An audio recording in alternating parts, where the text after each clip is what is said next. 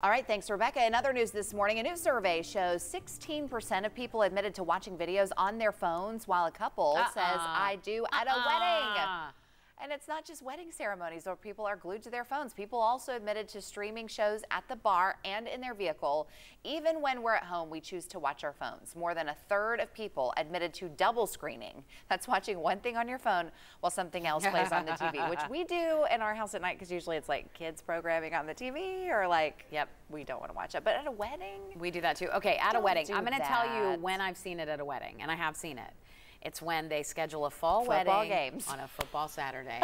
Which is a no-no in East Tennessee, by the way. Don't do that. If you're going to schedule a wedding on a fall Saturday in Tennessee, you're going to expect people to be on their phones. That's just what it is.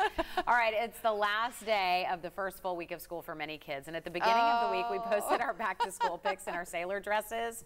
You guys, this is a thing. Apparently. I posted this, Heather posted it. We got all these responses of people in their sailor dresses on social media. I think they look almost identical.